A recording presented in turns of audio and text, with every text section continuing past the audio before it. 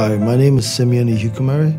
I'm the head of IT Service Build, which manages software development for XL Axiata.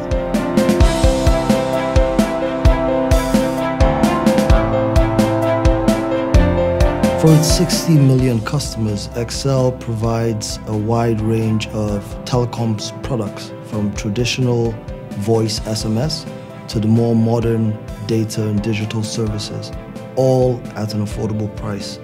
The overarching business driver was, at the time, XL was committed at being a leader in the provision of telco services. The inhibitors that existed when we started to look for a technology solution was essentially an ecosystem of silo functional IT systems. The lack of integration and platforms did not allow us to respond and support the business in the way it needed to be supported, thanks in part to a successful marriage between Spotfire Analytics and a SOA platform. XL has redefined operations. This has allowed us to be able to track our revenue-generating activities end-to-end across the network. This is something we didn't have before, but with the products that we've invested in, this is something that we can now do. An integrated platform that connects a diverse set of systems is a minimum requirement to redefine operations, because to respond and support a business like XL that attempts to be disruptive,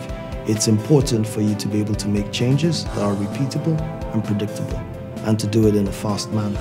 The implementation of Spotfire Analytics in conjunction with SOA and POCs around fast data has definitely allowed us to improve upsell on our campaigns, giving us real-time information and allowing us to drill down to understand exactly why customers' behaviors are impacting.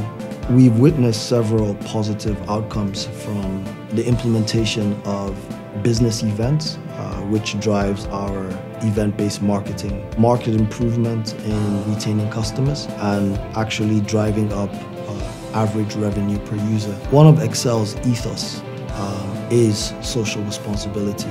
We share the vision of trying to bring mobile internet to the next 2 billion people in the world. It's something that's really close to our heart, and it's something we're committed to. And being disruptive is just one of the ways in which we're going to do it.